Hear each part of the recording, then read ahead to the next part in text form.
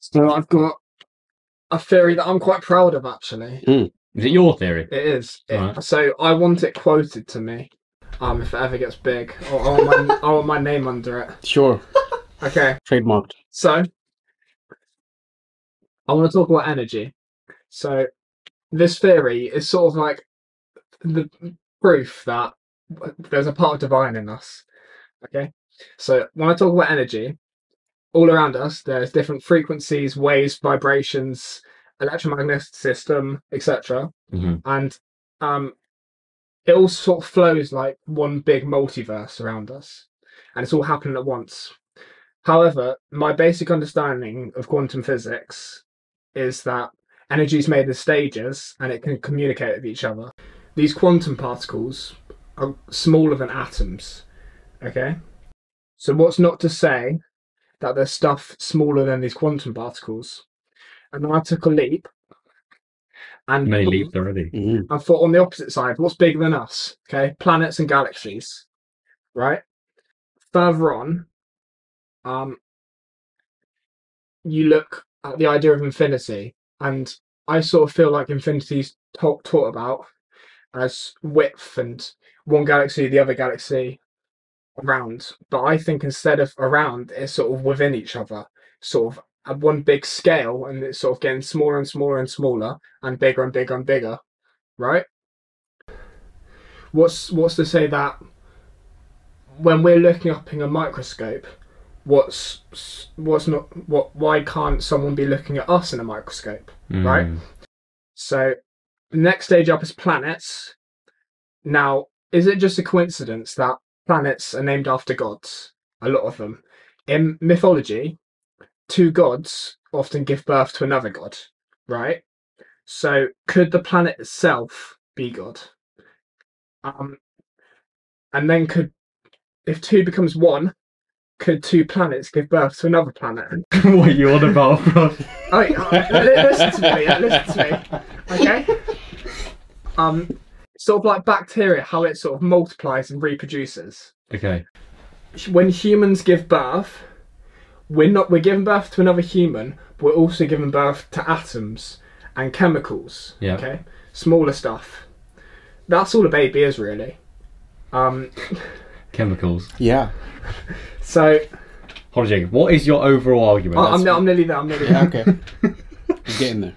So, if we take that planet's a god, and two planets gave birth to Earth, the people on it are somehow God, and that sort of links into the idea that we're half god, half animal. Because if a baby is just atoms, it is like small atoms and chemicals, then we are just part of that planet.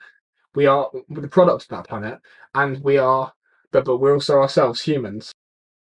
What do you think? That was so much waffle. Right. But there are some bits I think you don't know what you're on about, but there are some bits I agree with. All right. So the bits I agree with is when you're talking about levels of complexity and scale, right? If you look inside a single cell, there are so many things going on in that cell that you could compare the workings of a cell to a society or even a whole planet. You know, there's tiny little bits of cytoskeleton with small bits of protein being carried in a vesicle around the whole cell, and it's taking it to the Golgi apparatus where it adds bits of lipid to make it into a lipoprotein and all this stuff, right?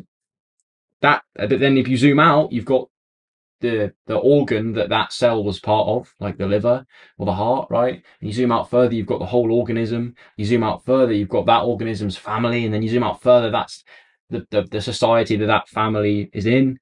You can zoom out further and further. Maybe there are things that are up on that scale that are further than our galaxy. That I agree with. And also, yeah, it is interesting that when you maybe we are, I like the idea that we're kind of just on a petri dish of the gods, man, and we're just like an experiment. But I kind of agree with the levels of scale thing. Quantum physics I don't really understand, and I like that you're stretching for it, Jacob. I tell you something else about quantum physics. So the thing that I meant when they're communicating with each other, I know a guy who knows a guy who knows a guy who told me about this. So Is it just some homeless bloke that was no. Trust, it's a reliable source. Okay. So, well, we've got two quantum particles, right? But one of them, how they communicate with each other, one of them turns, and then the other one turns after that. Right.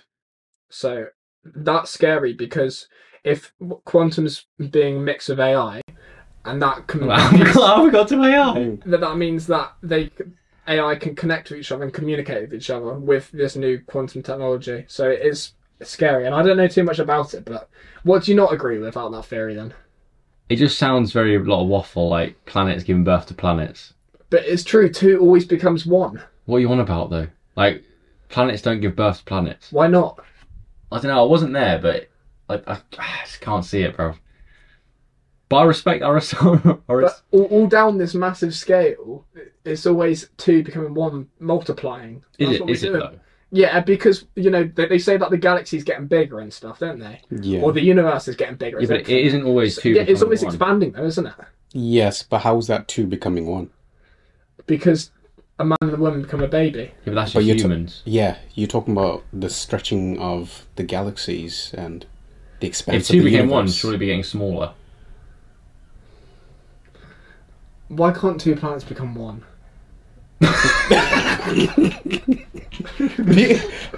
Because there's, as far as I'm aware, no occurrence of it happening. There's what evidence is there that such the Big thing Bang, has happened? because two Well, things smash into each other No, they and didn't. form. But the Earth. Before the Big Bang, there was nothing. You don't know that though. Well, supposedly there was. This is why it's just a theory. Yeah. Okay. And I think it's going to remain that way. Okay, yeah, but yeah, I don't understand why you're trying to encompass it to explain everything in the universe. Because, Because it's a natural thing of reproduction and stuff. right, okay, I get that. Maybe you're coming from the side of everything has a cause and effect. Maybe? Is that where you're going? Sure. I think you need to go away and refine that theory before it goes anywhere else. All right. But the basic idea and the ingenuity to think about it, I respect, Jacob. Sorry, go on. But I somewhat agree with you saying the planet potentially is a god, and we are a product. We are both a product of the planet, and we are somewhat mini gods. Is what the point you said, something like that, right? I somewhat agree with that because we come from the dust of the earth. When we die, we just decompose and we return to the earth, and then it's all recycled. So in that sort of way, I get that we are a product of the planet because we are dust ourselves. And if the earth has some sort of sentient something that makes it conscious or a living being, then through us being living beings, we are somewhat connected with each other, and the planet is a god and we are gods. However, that's not how as a Christian, that's not how I view things, but I've heard that explanation before, and I can understand why people would speculate that way. The planet could have like a conscience with like all the sort of water and the wind and everything. Mm-hmm. So, like, we are a product of Earth. We are Earth's people. So that's sort of our divine part. We come from the earth, yeah. Mm-hmm. And that's if we're assuming the planet's a god, which I think's the issue with the theory. So what I'll do is I'll perfect it. But then also question is like, how would a planet seduce another planet? It'd be like, Right. Oh, that's a question. Uranus, you're looking wet right now. Right. I don't know. You're looking hot, man. You're Because near like, the sun. back to the quantum theory, if one can communicate by just sort of turning the other one sort of, so it's possible with waves and any energy of that and stuff. I don't know anything about. Yeah, that's So- not even my realm. I don't know about turning quantum particles. Yeah, and I assume Joel would know more about quantum physics and just science in general. I'll have to meet your friend of a friend of a friend of a friend. Okay. Okay. Bash it out. Okay.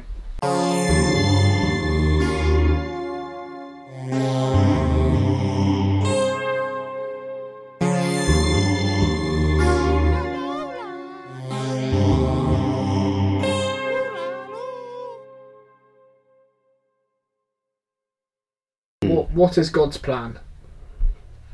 God's plan. Great song. Yeah. God's plan is for us to know Him, and to renew everything in the universe. What do you mean by renew? Renew, as in allow what is current right now to pass away, because as we know, everything is sort of degrading in a way. We're born and then we come to a peak and then we grow old and weak and whatnot, and cells, start and have an end, right? There's a beginning and an end. So because that's not the way that, as far as Christians believe, that's not the way that God wanted his ultimate sort of creation to be. He wanted us to live forever and be eternal. He is going to renew everything so that we remain in that eternal state. But before he does that, he wants everyone, as many people as possible, to come to that knowledge and be part of that plan through God's sort of requirements, because he is God. If you're God, you can set requirements as to what you want to be in your quote unquote kingdom.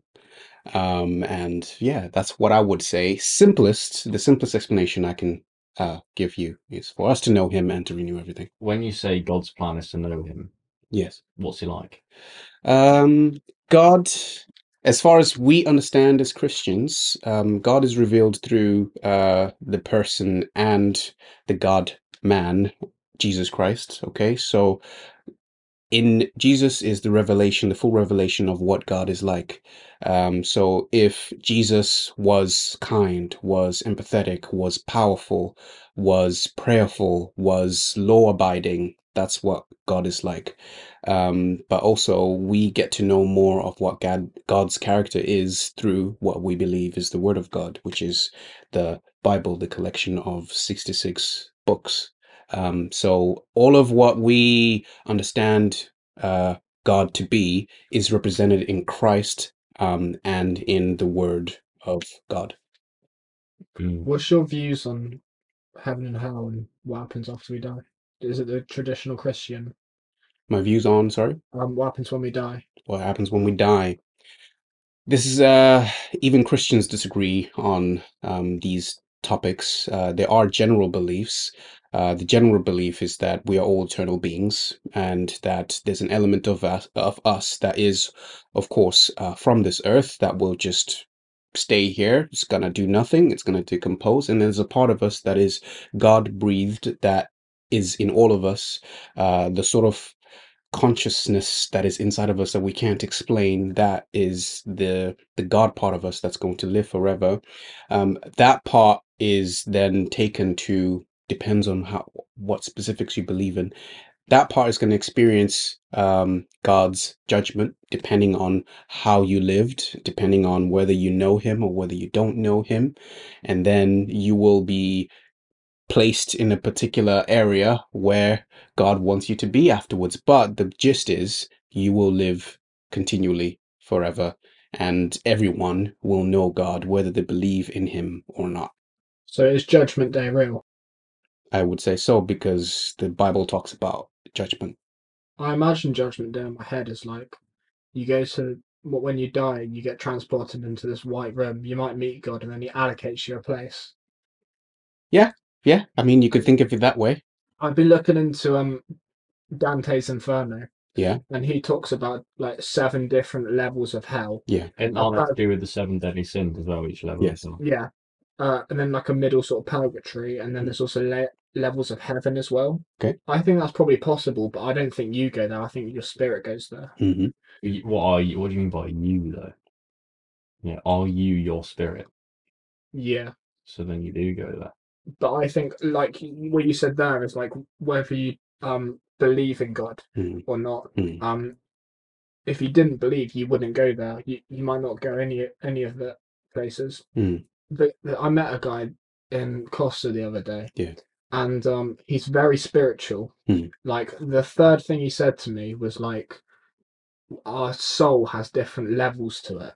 And then I just asked questions for like an hour. I like how you figured out it was the third thing that he said. Or the Yeah. first two. Hi, how are you? Yeah. But he said to me that he used an example as an alcoholic, and he said that an alcoholic would just, after they died, their spirit would magnetically attach itself to another alcoholic, or like the alcohol itself, maybe in Earth. So it wouldn't have the opportunity to go to that higher spirit realm. Or So, it could sort of look like, the scene in the Christmas Carol where like all the ghosts, he opens the window and all the ghosts are sort of around everywhere. That's what it could be like as well for those types of people.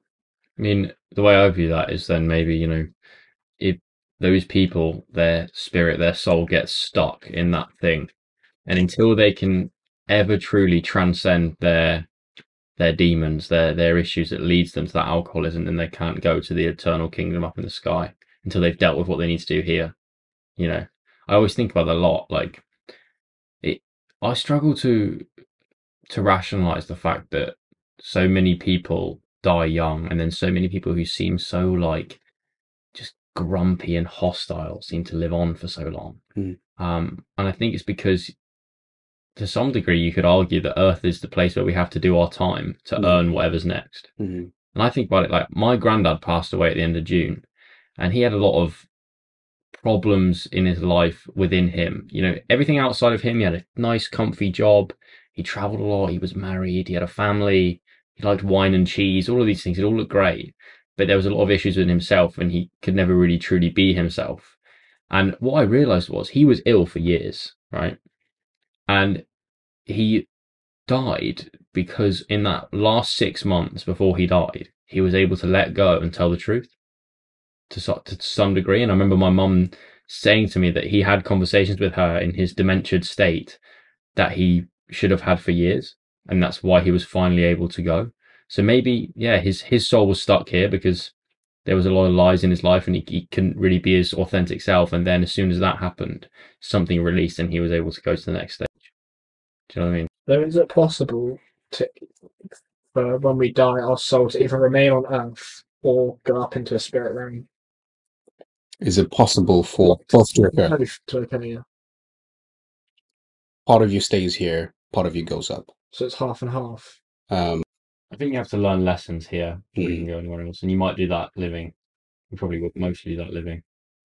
Yeah. So if you don't do it living, then you've still got to learn, and you might have to do it more time here. I think that could be sort of the purgatory state. Yeah, I think that's more of like a Buddhist sort of side of things, where it's the belief in sort of the cyclical sort of way of life where you can get reincarnated to do more time, and depending on whether you were good or bad, then you'll be reincarnated into a particular kind of person or a particular kind of thing.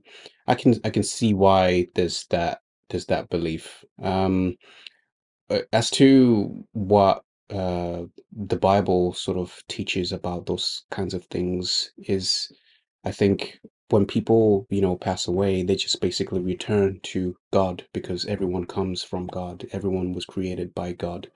And like referencing what I said before, whether you know him or don't know him, you'll come back to him irregardless because he made you anyway. Um, as to your sort of question as to, you know, the soul stays here, but the spirit goes up. I don't see where the Bible sort of evidences that.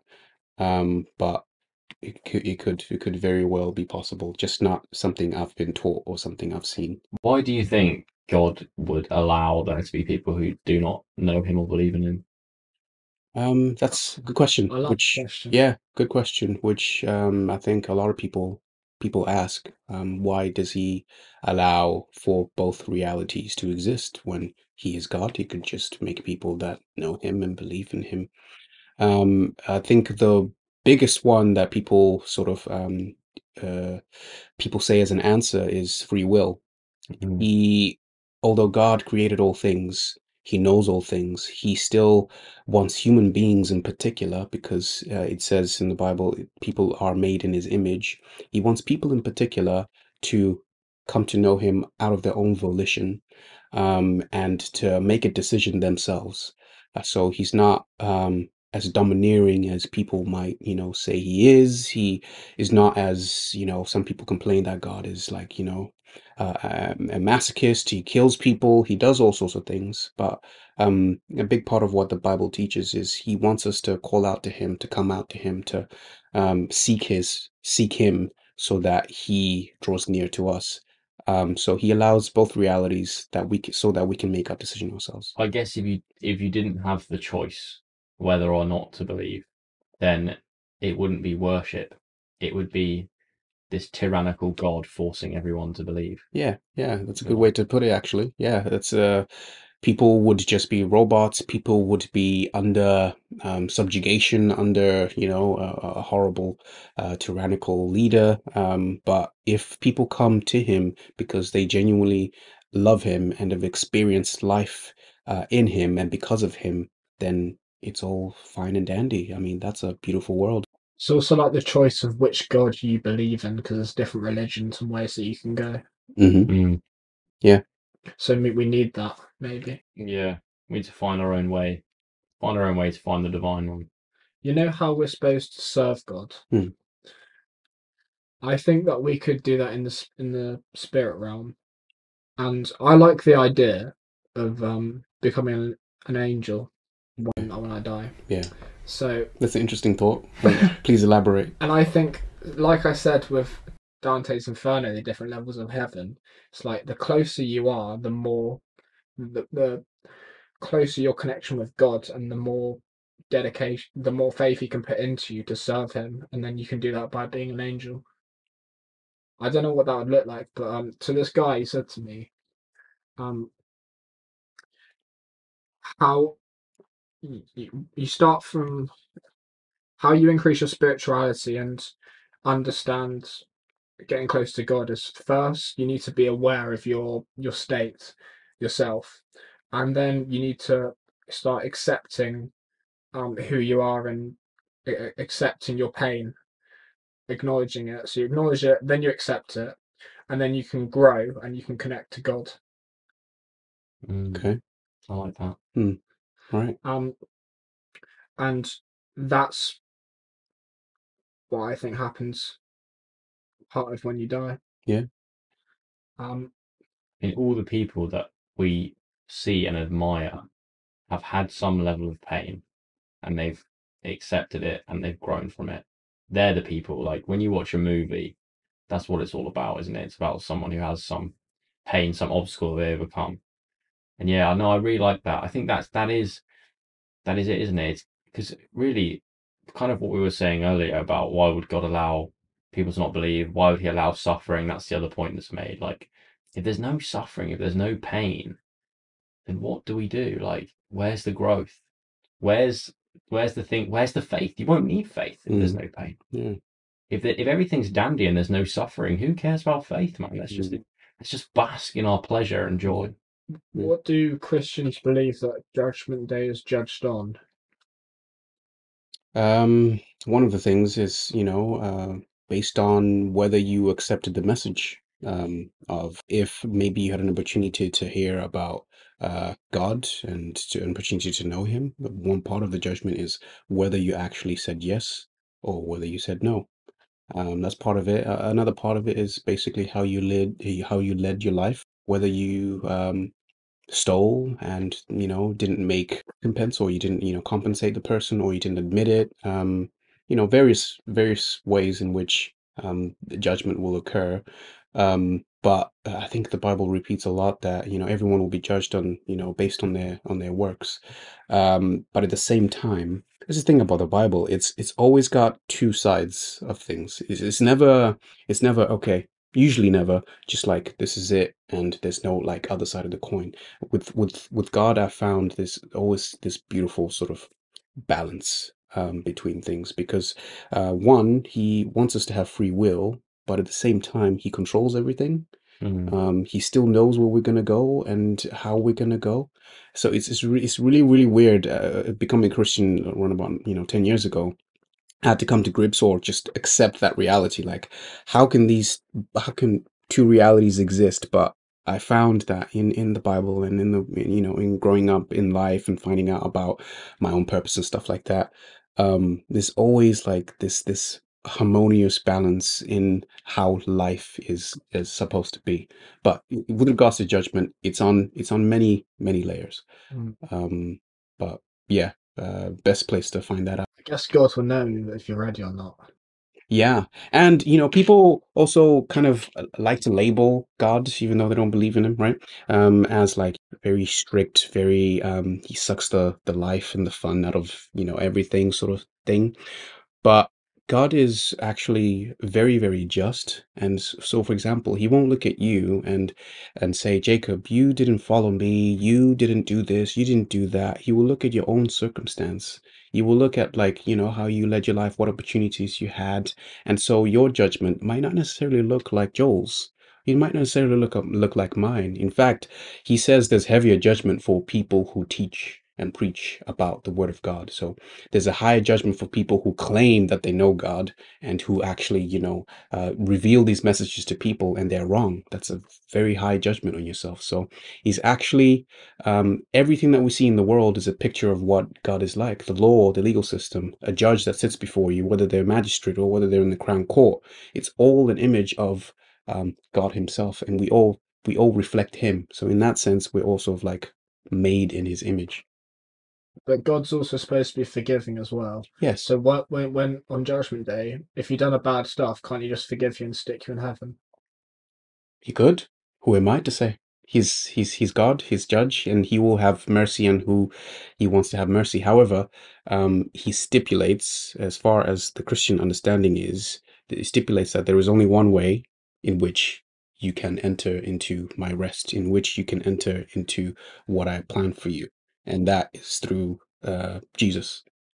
That's through Jesus. And I think every Christian, that's why we're named Christians. We're little mini Christs, Christian, because it's all about him. And he's known as the way, the truth, and the life. And that's God's requirement for people to know him, because that's the way he set things. So that's going to be I think, the fundamental basis as to how judgment occurs. And in fact, you were talking about angels and whatnot, right? Yeah. It might be fun to be an angel, but God actually says, not like to me, but in the word, he says that we will judge angels, that we are actually, even though we look at ourselves like, oh, me compared to an angel, this is majestic creature, God actually says you're much better than an angel, and you have known more things than what I've revealed to the angels, and you, if you are in Jesus, will judge angels. So actually, it might be better for you to just stay as you are than How to can I become be an better than angel. an angel? I don't know, man. We'll find out when we get there. Do angels go through pain and suffering?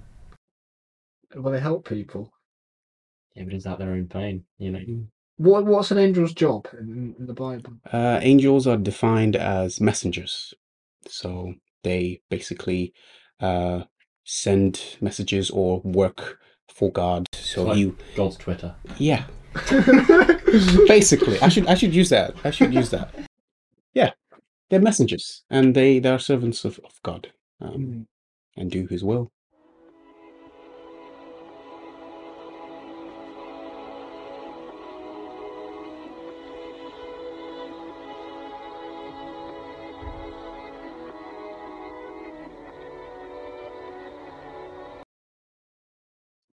I heard Sam Harris say, terrorism is the horror of religion. It allows sane people to believe by the billions what only lunatics could believe on their own.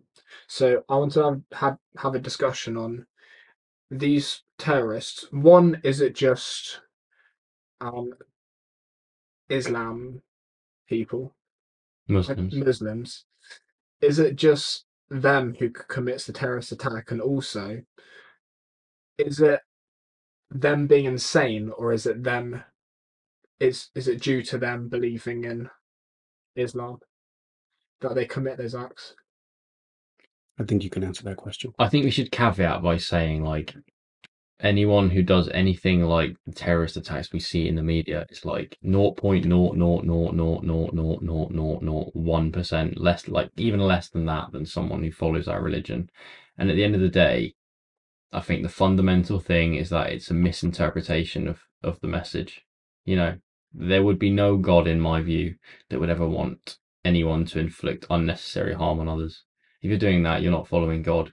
So maybe from my perspective, it's people who have certain psychological predispositions, who come across the word of some religion and they use it to justify the things they would probably do anyway. And that's why, just because they're associated with the religion, it gets a bad rep, and that negative perspective is associated with the religion. But it's just another way that they can justify it. So I don't think it's anything to do with, there's jihad or whatever in Islam and stuff. But sacrifice when they do it. no, they do. We learned about it in GCSE, which was ages ago. I can't truly remember, but I think everyone agrees that the message of the religion is not that, and it's just bad when bad people get a hold of good ideas, they can make them bad. I would agree, but isn't it just that religion that does it? No, no. I mean, there's horrific things that happen everywhere. There's corruption everywhere, mate. There's corruption in government. There's some corruption in charity. There's some corruption in religion. It's just there are some corrupt people, and they will infiltrate things. Yeah, absolutely. I agree with that one. I think it's not necessarily just religious people. I also think that terrorist events. It depends what you're defining as a terrorist. But I also think some people just wake up one night and they want to blow stuff up. Some people just want to go cause some damage. People want to carry a gun or two to school or do whatever it is. They're not necessarily. That's the thing. You look at school shooters who aren't associated with any religion, they just hate the world, man. Yeah. And maybe that same feeling of hating being itself, hating existence, just comes through in another way. So that's what's going through their head, sort of like a school shooter. Well, it's interesting. You've read Peterson's 12 Rules for Life, Yeah. and he talks about, the group of one particular group of school shooters in one of his chapters, and how they got to the darkest possible mental state that you can go. Not just where you hate your own life, but you hate life itself, and you'll do anything to cause as much destruction as you can. So yeah, I think that's just the same thing. Just religion in some points is the justification for it, but you see it politically. You can see it in people's personal lives. If someone does a horrible thing, they're not going to say, "Well, that was actually my bad, guys. I'm in a bad state." Do that, are they? They're going to say, "Well, it was because I was abused as a child," or whatever. And as much as those things might be true, that's still just a justification for a thing you did. I read something that was like political extremists come under 3 themes, and that's injustice, the need for identity, and the desire to belong. And they want to belong to a group, so they believe in something and channel their energy into hatred. And religion offers a place for people to feel wanted, people to feel that they are someone or something, and it's something bigger than themselves. And perhaps that's why religion is on the forefront when it comes to these things. Yeah, because people are inherently tribal, because there are different religions and things and different ways of believing. We like to naturally identify with our own group and have that us versus them mentality, and then create hate for another.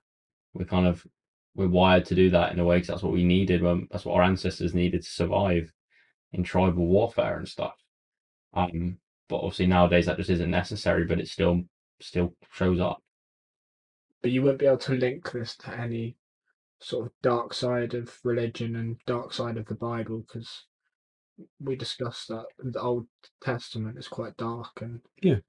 So what is this dark side of religion? It depends what angle you're coming from, and what you mean by dark. If by dark you mean the Bible or other religious texts acknowledge that horrific things happen and have happened even by the hands of religious people, then yes, there is the dark side of religion, because I suppose you would expect for people who talk about God, someone beautiful, someone loving and understanding. There is no talk of, killings or hatred or whatever it is. But yeah, fact of the matter is, the Bible, for example, acknowledges all the bad things that we do, even at the hands of people that God very much loved. So yeah, in that way, it is dark. But I also believe that there are dark aspects of sort of how the world operates, because the Bible and I think a lot of the main religions acknowledge that there is a spiritual realm. So there's a realm that is not just the physical, where it's the flesh, things that I can touch and feel and see. There is a realm out there that we cannot necessarily feel or touch, whereby it can exert influence on the physical. And that influence can either be good or bad. So in that way, there's also the belief that there is a dark sort of side of the world. Have you experienced any of the spirit realm? Because you say you're spiritual. Yes, I suppose, yeah, that's one of the terms, isn't it? About like religious people are defined as spiritual because they believe in spiritual things. I've experienced it to the extent of experiencing God, his change over my life, because it's said every Christian, every true Christian has the Holy Spirit in them. So the Holy Spirit is just God's Spirit. It's just the Spirit that comes from God that makes you realize, come to a knowledge of who God is and what his sort of plan is for you, and that is the way that we're supposed to kind of lead out our lives. But it's not until we have this realization that God is real and God is true, and through Jesus we can know the true way of God, that the Holy Spirit actually like changes your life, that sort of thing. So in that sense, I'm spiritual and I've experienced spiritual things. As to like the dark stuff, like there's talk about demons, there's talk about all sorts, and I think the main religions have like some word for demon, quote unquote. I haven't experienced that sort of side of things, but I truly believe that it exists. Hmm. I mean, yeah, there's darkness everywhere in life, and if the Bible didn't have darkness, it wouldn't be a reflection of reality. It was just happy-go-lucky, and these are all those people doing great things. Just be like another children's book. Mhm. On the Holy Spirit, I discovered the Trinity the other day. Yeah. That's quite interesting. Mm. But what does the Trinity represent, and what's Jesus' role? So the Trinity is one of the more complex things that you can experience as a Christian, or even ask about with regards to Christianity. But Holy Spirit, which I'm sure Joel can expand on, the Trinity and stuff. Jesus' role is basically the person who is the um, personification of God. Yeah. He was God incarnate, God in meat, the human version of God. There you go. Yeah. And he's the one who came down. He did all the wonderful things that he did. And at the end, he died for all of us so that we can come to know God, right? And then the Holy Spirit is also defined as a person, but some people sort of see him as like a force, a power, like Hmm. air or something like that. But he is defined as a person. That's almost like the power behind all the acts that happen within the kingdom of God, right? So if, for example, Jesus is like, I don't know, performing these miracles or doing these crazy feats, or even just the simple things like praying or doing good, that's all through the Holy Spirit. That's all inspired by the Holy Spirit, who empowers the people of God to do things. So in that sense, some people believe he's just a power, but he's actually a person that's almost like the engine or the power that is behind everything that we do. And then the Father, God the Father, who's part of the Trinity, is almost like the command center. He's almost like, the dude that's depicted as the long white beard is always in heaven. He's never depicted down here, right? And yeah, he's the one whom we pray to, and it's almost like he's the one who makes the plans and makes sure that they're carried out accordance to what he wants. But at the same time, these three persons are one. That's the confusing part. Why would God be always in heaven? Because he lives in heaven. That's his dwelling place. That's where he's chosen to live and to establish himself. That he's in heaven, and there's a difference between him and us. We are down below, and he's up above.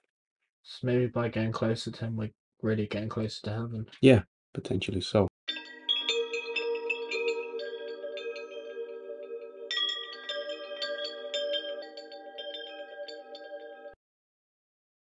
In fact, I wanted to ask you guys, do you guys believe in sort of in the dark side of things, like in the demonic or in evil forces or even good forces? What's your sort of take? Yeah, reality is the line. Good.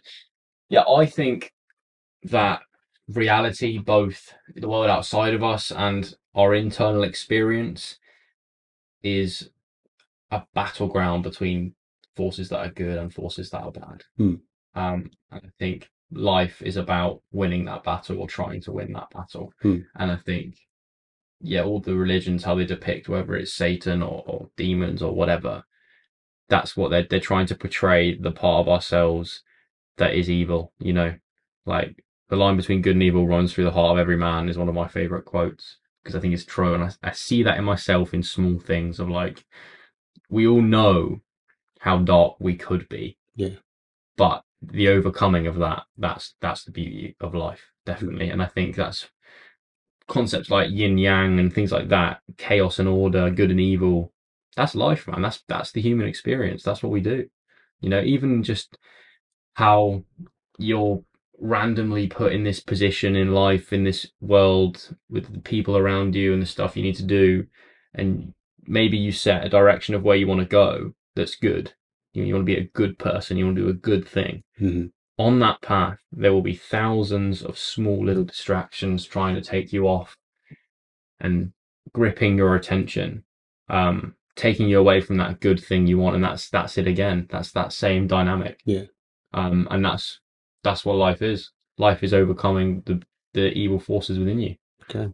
You know? I agree with Joe, and we sort of say, oh, that person's fighting demons, and that's because of maybe addictions and bad lifestyle and all this stuff. So we think it's a force on earth, and I also take the position of I think people have an angel on one shoulder and the devil on the other. So it's possible to go both ways. Okay. And where does that image come from of that angel and devil on your shoulder, man? It must, you know, that's it's reflecting something about human nature. When anything happens, you can see a good side of it and a bad side of it. And you can also see when you're just on the street walking around, you see people who just look in despair, and it's like they're trapped.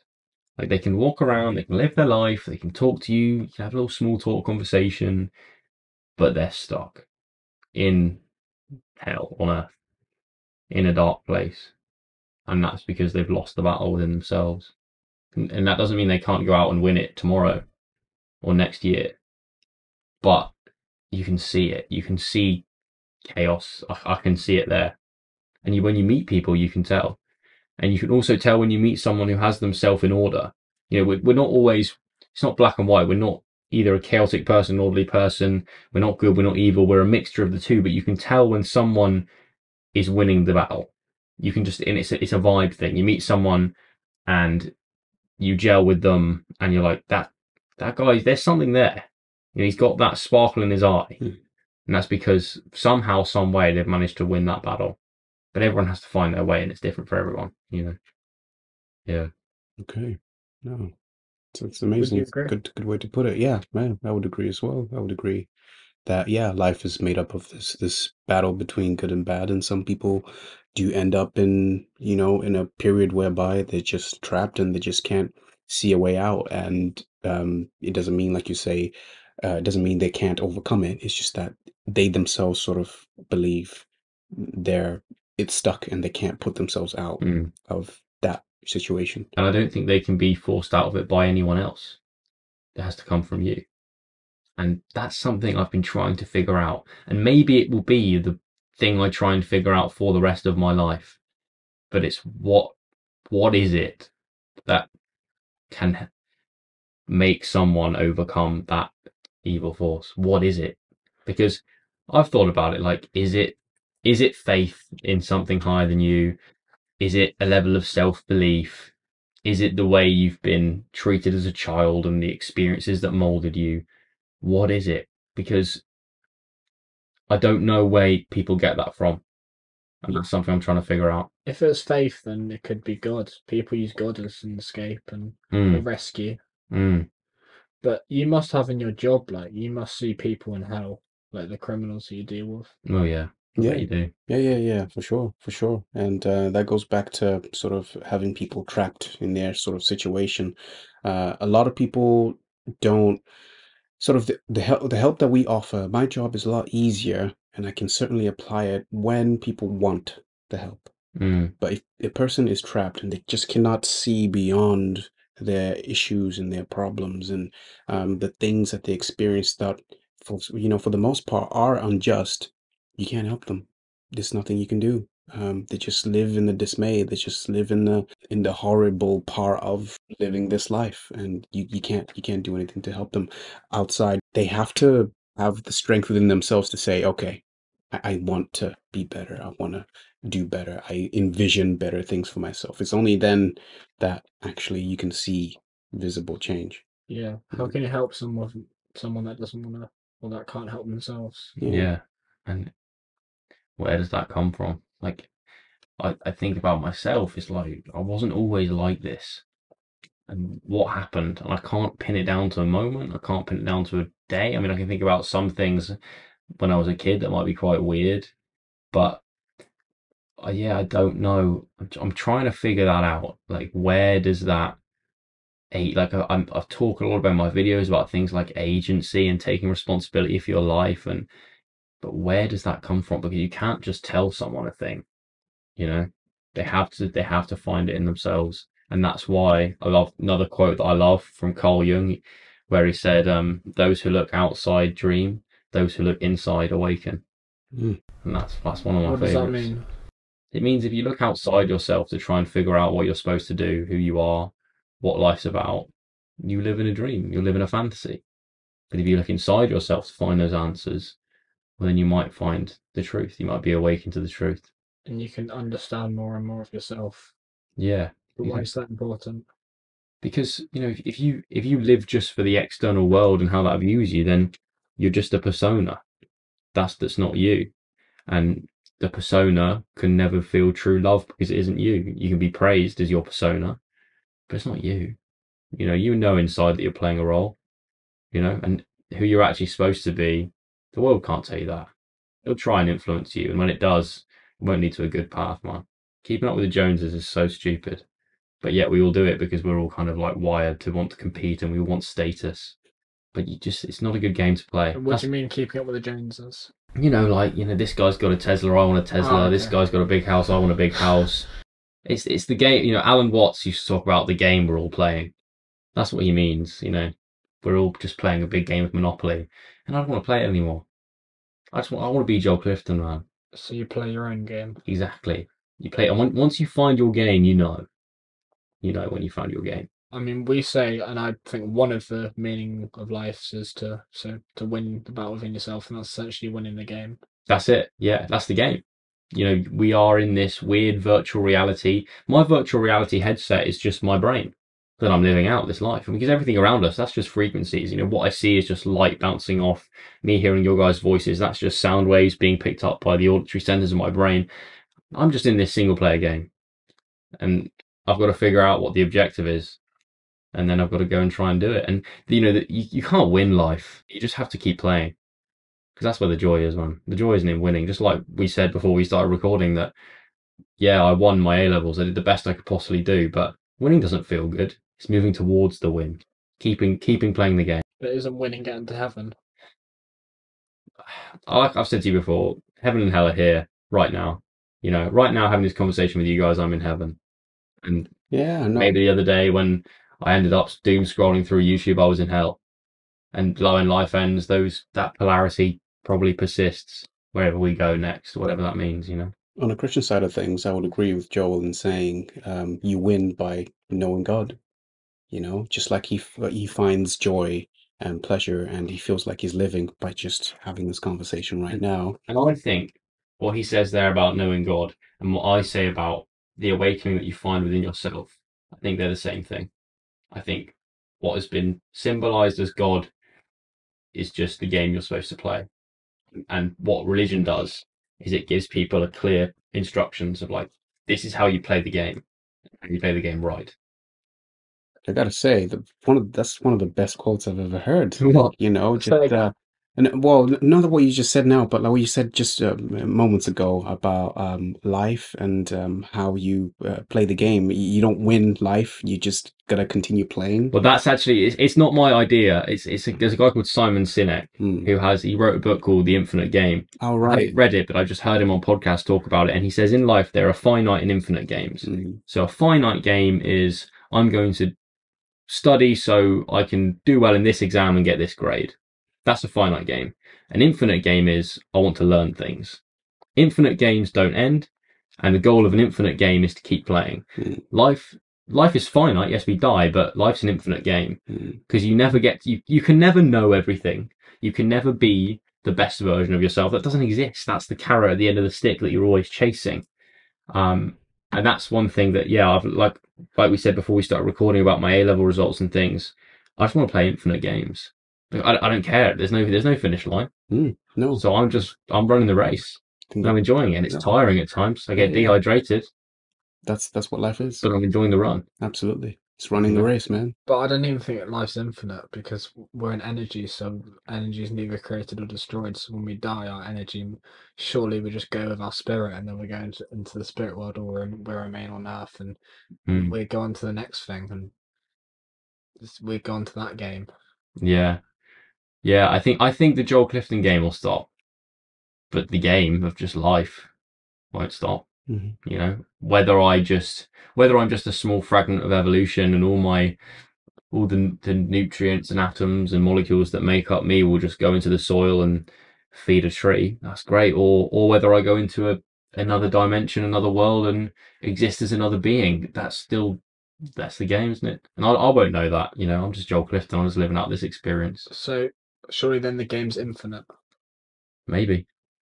And as tiresome as life can be, we all want to live forever. I think most of us. Yeah, I don't like the idea though. It's scary Why? because living forever, you'd see everyone pass and die, and No. Everyone else is exactly in the same position as you. So what if everyone lived forever? Yeah, like in the most ideal world, because I think that's what we crave, isn't it? It's just want to live life, be happy, Well, enjoy. You know, you gotta. That's we desire good things, and imagine this perfect world where, like you say, your energy. If you pass away, you just continue and you live along. Everyone else is exactly the same. Is what I'm saying. Imagine that, and you just continue. I think that's kind of beautiful. however, with no death, there's no urgency. So what would be the point in doing anything? If you could do everything, there'd be no point in doing anything. maybe living forever. I'd be okay with it as long as I can move into a different dimension. If I'm stuck on this earth, I'd be fed up because I'd be old, and I'd just get to like 200, and I'd just see everyone just like I don't even know them anymore. No, that's definitely not what I meant. You just old, wrinkly, and you stay like that for ages. No, that's definitely not what people I think envision when they picture eternity. So I've really, if I've lived forever, then I've been here since the start of time, and I've just been You've just been going through different experiences. up the ladder of the multiverse. I mean, another quote that I love is we studied romantic poetry in A-level English lit, and there was William Wordsworth where he said, "Our birth is but a sleep and a forgetting." So maybe, you know, you're born, and he wrote this poem called An Ode to Immortality about how when we're birthed into this world, we come from this place and have a human experience where we forget everything we knew beforehand, and we try to figure out what it meant to be human and why we were here. So maybe we do just travel through different experiences like the human one in parallel dimensions, and somehow I've ended up here in Joel Clifton's body. But I feel like it must all have to contribute to something larger, because if you just forget when you're born and then you die and you forget everything, it has to be all for one cause, otherwise there's no purpose being there in the first place. Maybe the course is just to play the game. But what if you forget and the game's sort of not been stored and you just sort of move on? Yeah, but you know, when a new Pokemon game comes out, it's the same process.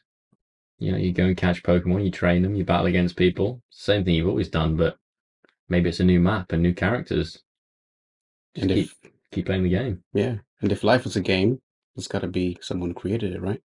That's another question, though. Where's the monopoly man? Where is he? Yeah. That's That's totally good. another But question. that's good, isn't it? Yeah. But like, people don't want to acknowledge that. I think a lot of people, they just say, we're just here. But it was like I was saying to you in the steam room earlier today. Like when I say to people, like any of this kind of stuff that we're discussing now, they will just be like, stupid. That's not true. It doesn't matter. And my response is, okay, let's say it's not true. And my life benefits through believing it. Mm-hmm. And isn't that all that matters? Like, if I die and just become food for worms, I won't know. I'll be dead. Yeah.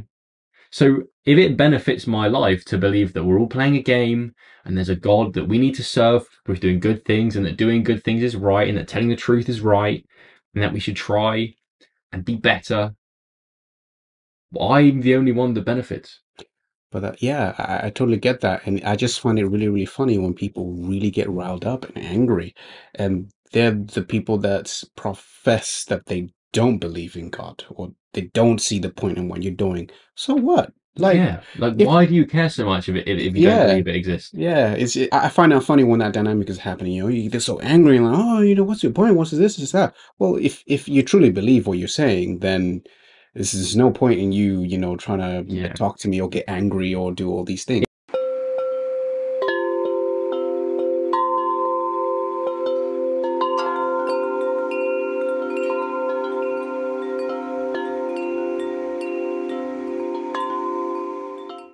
As I was saying at the start, about the different realities inside each other. What if we started from a really small one and just gradually gone up and up and up this ladder from different lives and different lives and different lives and different lives, and we've just getting higher and higher and towards this more heavenly state. And Earth, if Earth is heaven, then there could be one that's exaggerated heaven, like that in Dante's Inferno.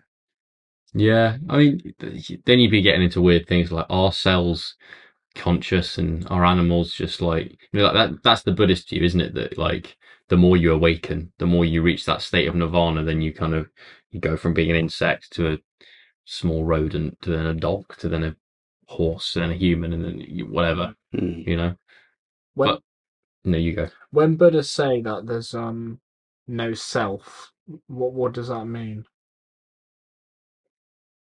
For me, it's Joel Clifton is a big lie, really. It's just like a label that's been put on my spirit and my meat vehicle. Like that's what I think that's what it means. Like the idea that I own this shirt is a lie. This self is like the ego. I think that's what it means. Is that right?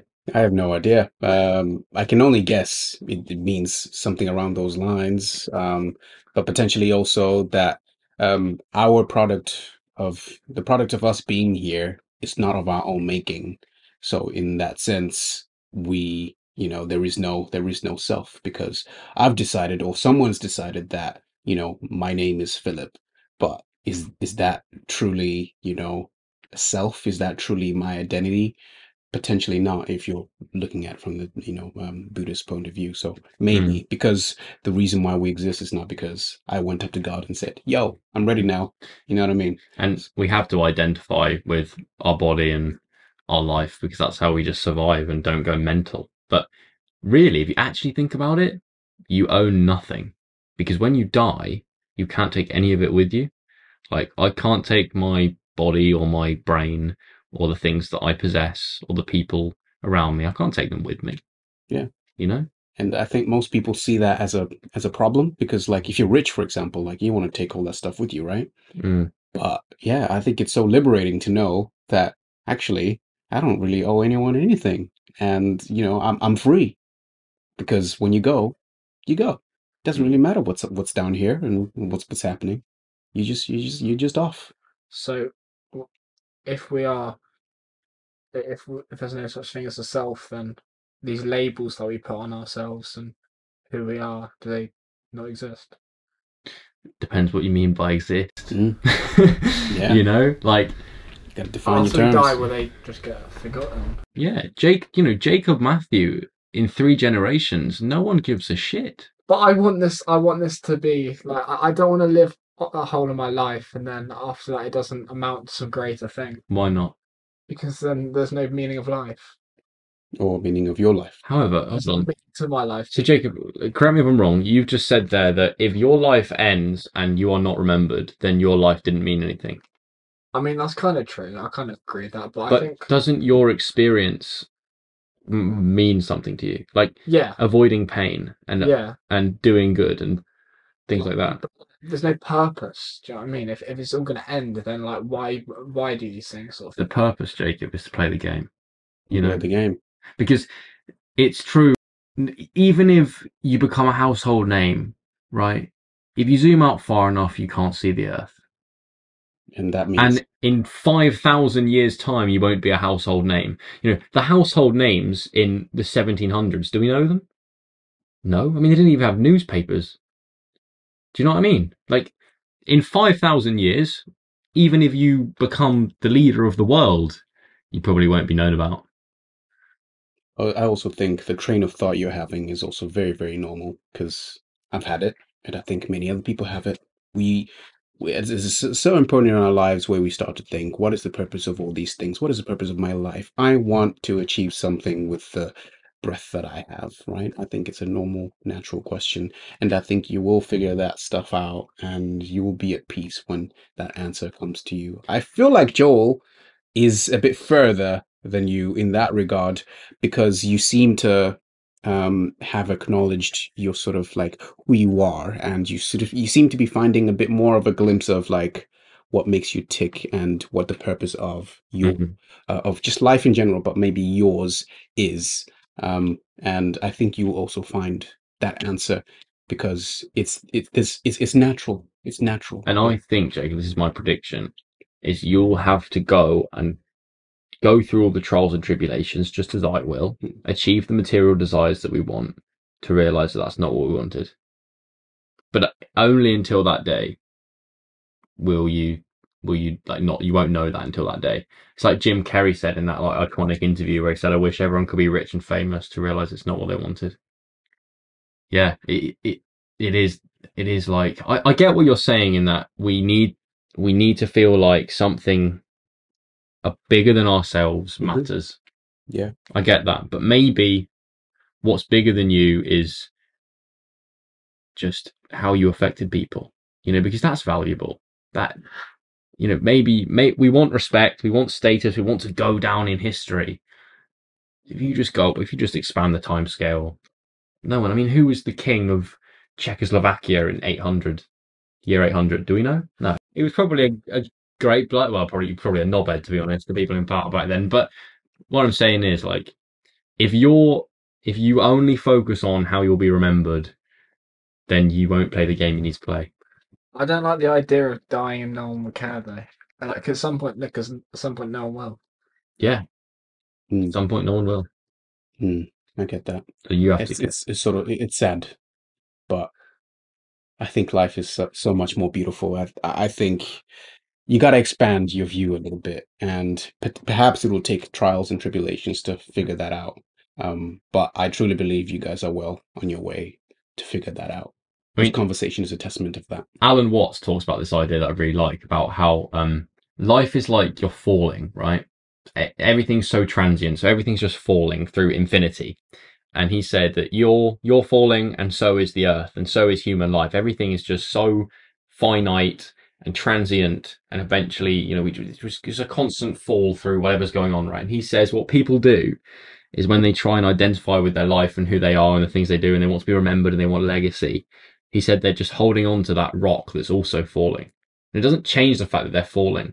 They're trying to hold on, but everything is still going to the same place. What does the rock represent? Rocks like Earth, like life. You know what I mean? So he's what he argues is people like will cling on to their identity on Earth and stuff, thinking that it stops them from being meaningless or being just part of the game that life is. But at the end of the day, the Earth is just as transient as you are. You know, one day, Jacob, the sun will explode. In that aspect, you know, I think that it's impossible to know the influence that a person has on other people or the world. It's That's- absolutely impossible. That's so true as well. Because you don't know the lives that you've touched. Just maybe like the absolute most random interactions you've had walking around, I don't know, in Tesco or something, and you said Yeah. hello to that little girl or to that woman or whatever. I've actually had like real experiences of that. So there was a guy that I used to just see when I used to go for walks and say hi, hello to, whatever. And then I did a fundraiser for my basketball team, and he dropped an £100 check through the door. And all I'd done is said hi, hello, how are you? You know, how are things? How's work? Like, and if you think about it, you know, in your life, let's be really conservative and say that you had a positive impact on 1,000 people, and those 1,000 people, from what you said and did, affected 1,000 people. That's 1,000,000 people. Do you know what I mean? Like, that's something that really motivates me when And I'm then there's thinking a about. million people, another million people, and then you can change the world. Exactly, brother. Absolutely. Exactly. Absolutely. There are Like- people that continue to live now whose concepts and ideas we still talk about. They were gone ages ago. Yeah. Still are influenced by things that happened hundreds of years ago, Yeah. even if we don't know the person's name. Yeah. You know, tiny little things, and how you can affect people. Like, basically, Jacob, if you go out there in the world and try and be a good influence on even the tiniest of things, the effect that you could have is absolutely ridiculous. Like, Yeah. even now, I was walking around Aldi 3 weeks ago, and a guy stops me and goes, "I watched you in Beauty and the Beast at Churston in December of 2021." Mm. I was like, "Oh, Wow. sick." And he was like, "Yeah, you guys are really, really good. Are you studying drama? What are you going to go and do?" And I told him about my degree and stuff. And I walked away and I was like, that was just a guy in Aldi. How many more guys in Aldi's am I going to affect around the world? Like I was saying, on one hand, most of us feel like we'll be forgotten, right? And that may be true.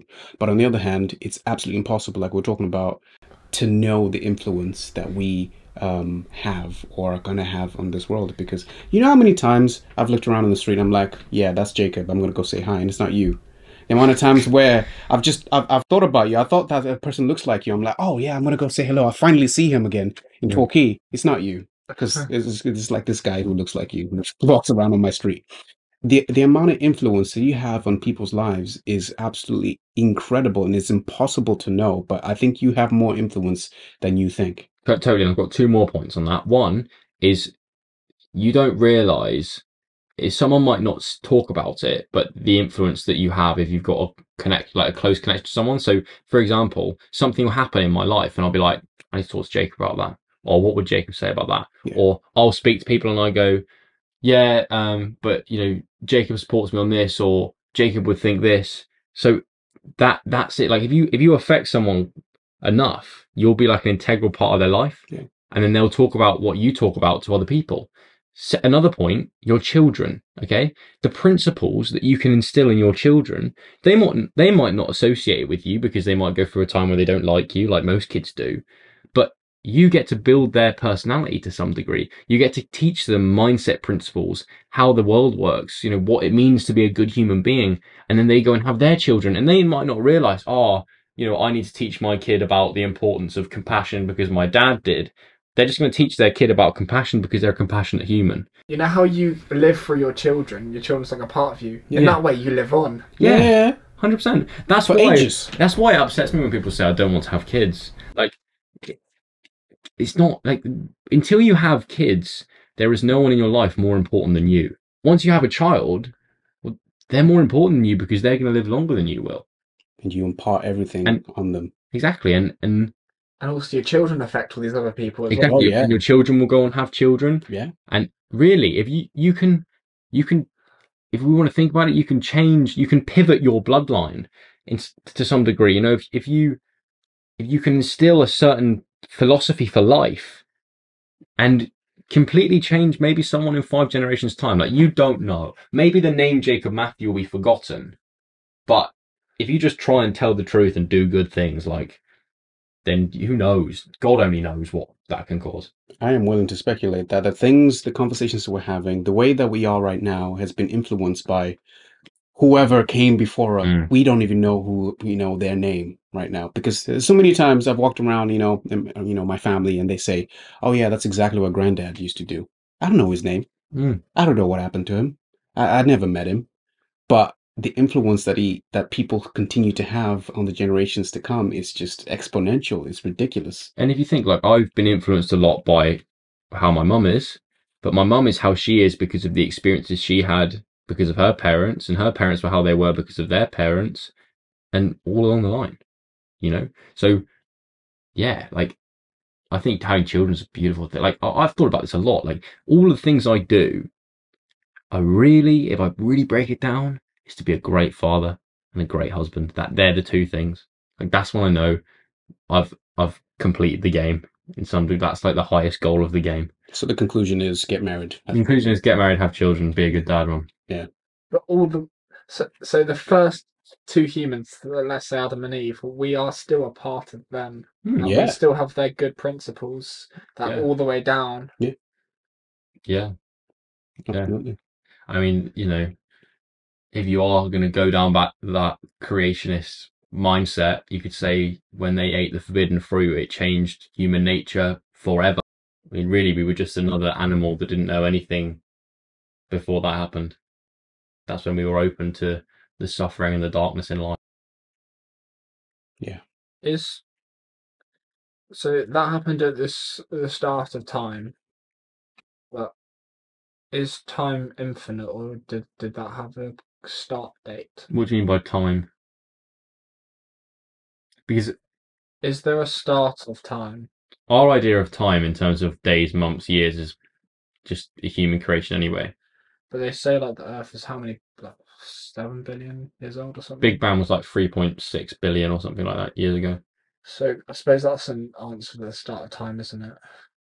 On this Earth. Or this galaxy, or this universe.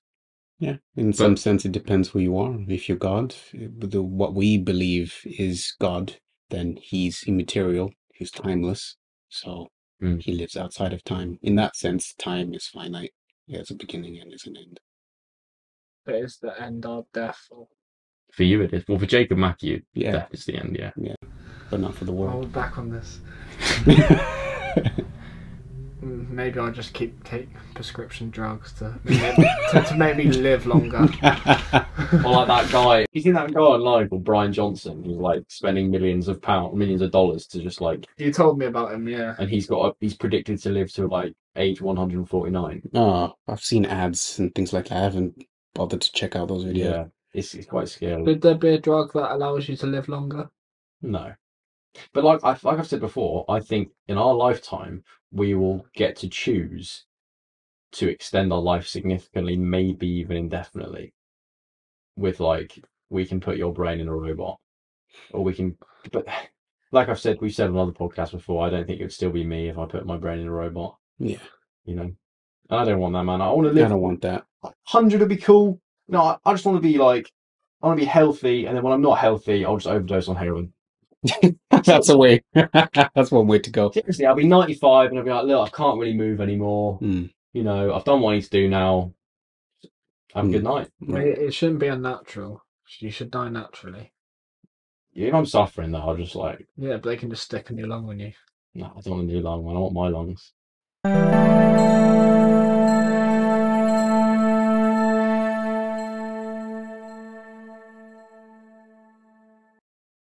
Me and Jacob both have that, like that material desire, you know, that lust, that wanting respect, wanting status, wanting people to think you're great, man. And it's just something you have to watch. Like me and Jacob were talking before you arrived about ego and how everyone has an ego, and I always talk about my ego as like one of my vices, and that dark part of myself. And Jacob goes, "You don't have an ego and stuff," and that's because I have to keep it in check.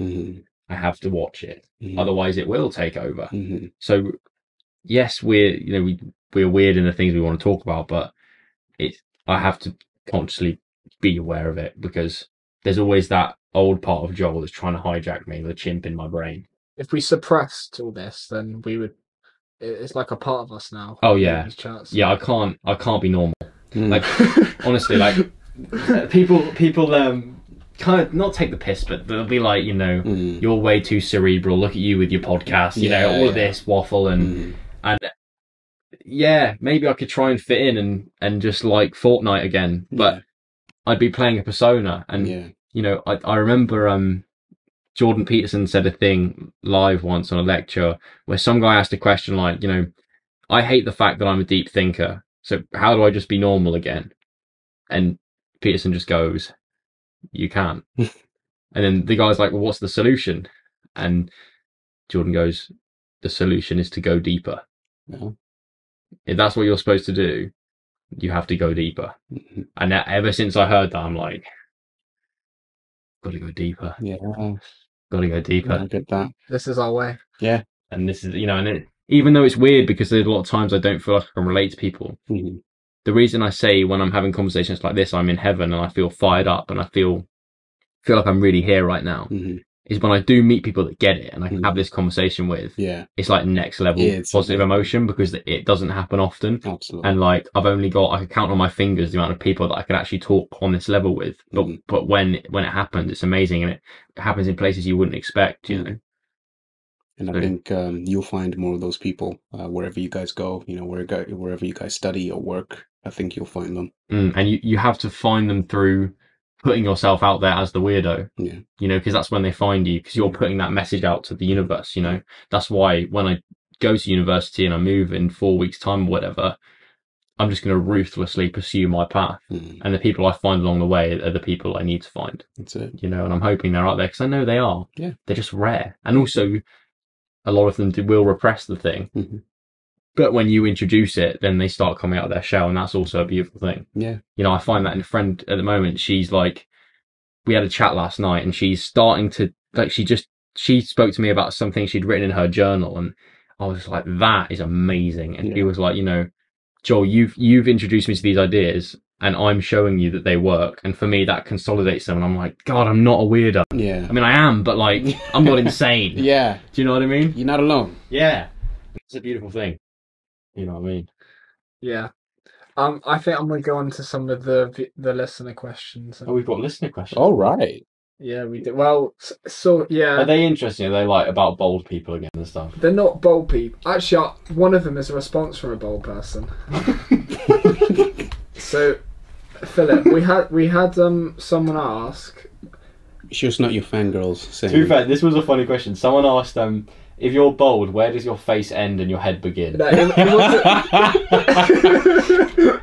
But it was a response to do bold people get a brain freeze when it's cold? Wow. And this guy called Tom, he said, nope, we don't get a brain freeze. Is he bold? Yes. Okay. He said, no, we don't get a brain freeze, but we do develop ice on our heads.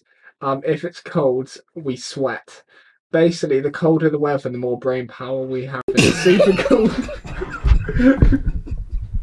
Oh, that's hilarious. Wait, hold on. Where's he commented that? Facebook. Oh, of course it's Facebook. Is it some middle-aged bold man? Legend. Thanks, Tom. Amazing. Anyway, so you've actually got some listener questions. Yeah. One of them is, can you unpop a balloon if you tape it up? No, because it's deflated. What kind of question? Like, Yeah, I don't understand. What's the purpose? we've gone from deep philosophical insights about life to can you take off a balloon? So we're gonna say no for that one. Yeah, looks like it. Another one is, will we get to a point where you can plant a tree in the air? No, because trees need soil, man. Yeah. But you could raise it. Yeah, but then it would just be floating soil. Like, Yeah. Can't they grow like sort of artificially? trees. Then it's not a tree, is it? Like, what do you mean? I'm going to get back to a weird definition question. What do you mean by tree, Jacob? If you mean a plant, then no. And depends what counts as in the air. Couldn't they innovate themselves and just be without soil? Innovate themselves? No. Yeah. No, they couldn't. It's like evolution with plants. Have we had evolution with plants? Yeah, everything's evolution, lad. Everything from single-celled organisms right at the beginning. Well, allegedly. Allegedly, depending on your perspective, came from. But why can't they evolutionise themselves to live without soil? Evolutionize, right? That's Yeah. a question. I don't know, man. Because, Jacob, they're not artificial. You know, maybe they would need. What am I saying? You would need so many different genetic mutations and new adaptations to be able to live without soil. Like, where are they getting the nutrients from? Bugs. And just sheer time you need. Exactly. Like, it's just not going to happen, Yeah. unfortunately. So that person, no, trees will not be in the air. Okay, this is specifically for you, Joel. Oh, Do you prefer serotonin or dopamine? Wow. that's a great. Actually, that's what I like that. Mm. I like both, but I don't know, isn't it? Like, we don't have a constant read, but I would say that they're both. It's like saying, do you like drinking water or eating food? Like, they're both great, man. We need need both them, of both of them. Yeah. You'd die if you had none of either of them. But aren't they both sort of the same thing? No. What's the difference? So serotonin is an inhibitory neurotransmitter, which means when impulse is along a neuron and it gets to a synapse, and there's another connecting neuron, when serotonin is released, the impulse does not fire on the next neuron. It inhibits the next neuron. Okay, but dopamine is an excitatory neurotransmitter. So when the impulse comes along to the end of the neuron and it's a synapse, when dopamine is released, it excites the next neuron and the impulse fires and it continues, right? So you need serotonin to inhibit things in your brain. So if you are someone who overthinks, so people who have OCD, who have obsessional thoughts, they have low serotonin. They have less inhibition in their brain. So they're constantly overthinking obsessive thoughts. There's germs here. I need to clean, or, I'm going to be killed when I next go out the door, or all of these things, right? These obsessional thoughts, that's lack of inhibition in the brain. Whereas people that have not enough dopamine, that's like Parkinson's disease, where you struggle with movement or lack of motivation because dopamine is associated with drive and reward. Or if you have too much dopamine, then you're overactive. High dopamine is associated with things like schizophrenia. So that's a very long-winded scientific way of answering the question: do I prefer dopamine or serotonin? But I have to say both. But I like dopamine's probably a cooler word. And I'm going to call my dog in the future Dopamine because I think it's cool. Wow. Aren't they both like happy feelings though? Yeah. Because like dopamine's like, come on, let's do this, let's go. Reward, yes. And serotonin's like, oh, you know what I mean? Which of those two do you prefer? Same answer. I like the better. Yeah. Need both of them. Which one was the That's serotonin slows things down. Dopamine speeds things up. So it's sort of like weed versus coke. Cocaine and methamphetamine will absolutely explode your dopamine. Not really sure how marijuana affects the brain, but I know those two will absolutely, your dopamine goes through the roof. I'm sort of terrified that you know the difference. Well, no, it's not. Is it common knowledge? Yeah, because coke. People on coke are like they go crazy, and then they just about to do a speech, and then they go they nail it, and then people on weed are just sort of chill and just. I like how he associates people do cocaine with people that do speeches and not just like druggies. Yeah. Well, a lot of rich people. That's why it's a rich man's drug.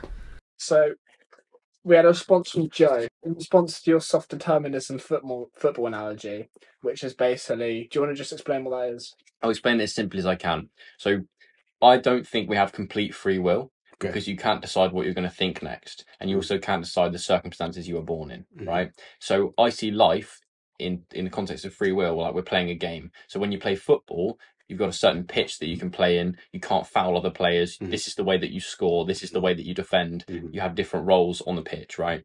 So that's like life in that. The thoughts you have, you're not in control of. The place you're in, you're not in control of. The people around you, you're not in control of. But within those limitations, you can decide what you want to do. You can do a rainbow flick, you can do a step over, you can do a flip flap, all these kind of skill moves, right? So life, you have free will within a kind of bandwidth of limitation. Okay. So that, and then he said what? So he said, yeah, but think deeper. Everything you do is determined by everything you've ever done.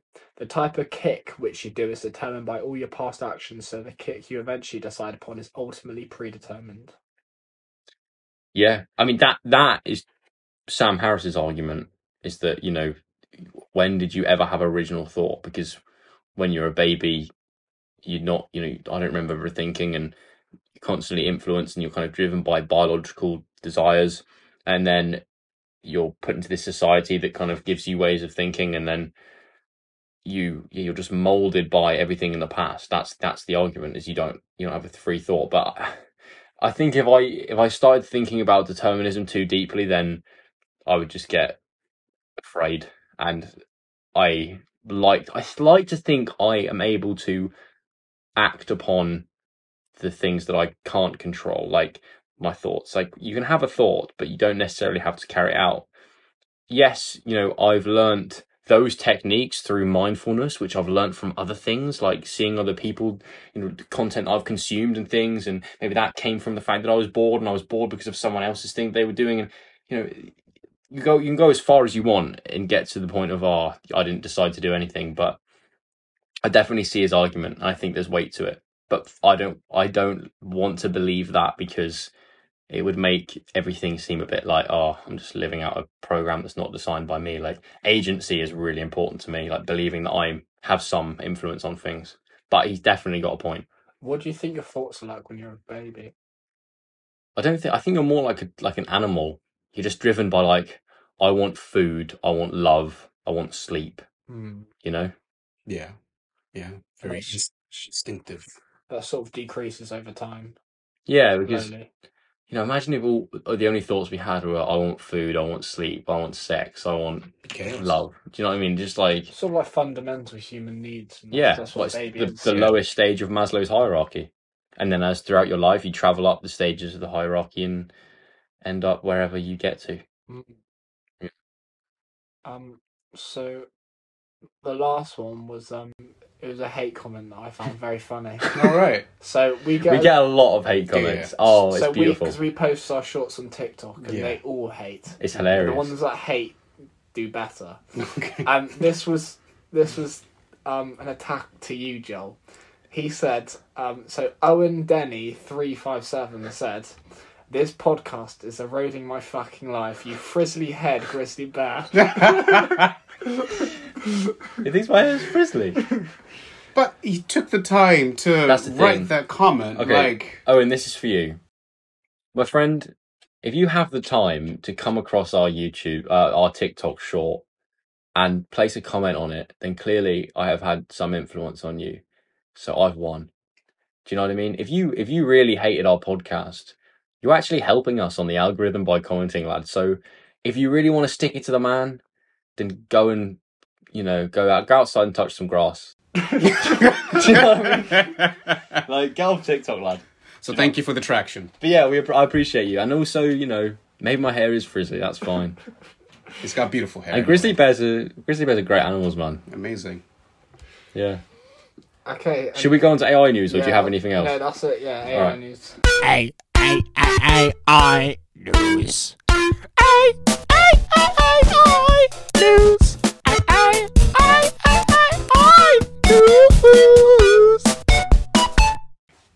This happened in the Isle of Wight. So, so there's a bot that's got himself a gig as a bouncer. And, No, there isn't. Not in the Isle of Wight, mate. So, what it's sort of like, though, it's not your traditional Tesla bot. It's designed, it's sort of like, imagine sort of like an arm is like a crane's. Well, imagine sort of, so you've got the club, and outside of it, there's like, sort of like a barrier that sort of opens and closes. Okay. But it's still like AI and sort of like when you go into a car park, there's those things that raise up and down. Yeah. That's basically what it's like. But it also like looks at the IDs and stuff. So person comes up and whatever, does like a face scan with the ID next to it, and basically everything's great for 3 years. It's working fine and they're sort of slowly expanding, but there's these conjoined twins that come in, and it doesn't like that. It doesn't. The system doesn't register and believe that this thing's real, so it doesn't let them in. So they call out a company guy to go and do some repairs and to sort of recode and stuff, and he's not happy. Bunny, he's been called out, and it's it's quite late at night, and he's. It's funny, he's laughing because he knows it's bullshit. No, I found this, and it's quite. It makes sense. Oh, so compelling. Yeah. So he's not a happy bunny because he's just about to go to bed. He gets called out for work. Turns up in the nightclub, and you know what it's like. It's like a fat queue of drunk people. Outside wanting to get in. These conjoined twins are holding everyone up, and he's in a rush. So he's trying to code and gets the barrier. Coding against the barrier, but basically what happens is the barrier, as he's doing it, falls on his head. So he gets a bad head injury. These keep getting better. And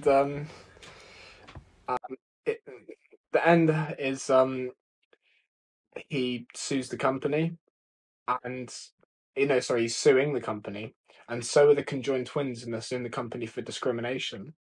So there's a lawsuit in November, so I'm gonna have an update in a couple months. What do you think? If we've got robots allowing people into nightclubs, why have we started with the Isle of Wight? Do you know what I mean? Like, no one goes there. Like, it's a small island, isn't it? Also, do conjoined twins have 2 different IDs? They're regarded as the one person or two. Yeah, it must be the one person. They've got their separate heads, correct? So they've got separate minds, separate consciousnesses.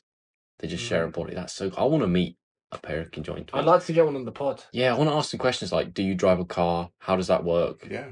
Who mirrors and who signals and who maneuvers? What if you like a girl and the other one doesn't?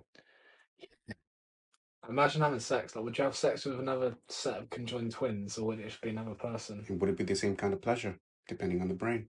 Yeah, who gets the pleasure signals? Mm. Wow. If you're a conjoined twin, get in touch. But what do you think of that?